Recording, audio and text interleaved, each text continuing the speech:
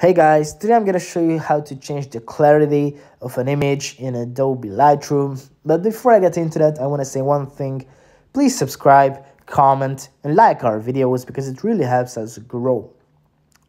Okay, now let's jump into that. As you can see, I'm on my main page here right now. I have my camera roll pulled out. I have all of my images. Obviously, you want to choose an image which you want to edit later. I'm gonna choose this one with the tattoo. Okay.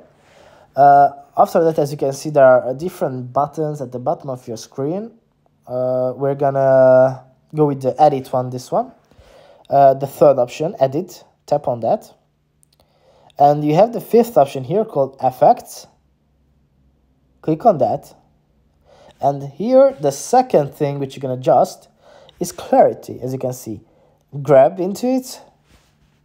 And here you can change it and adjust it as much as you would like until you find your perfect state.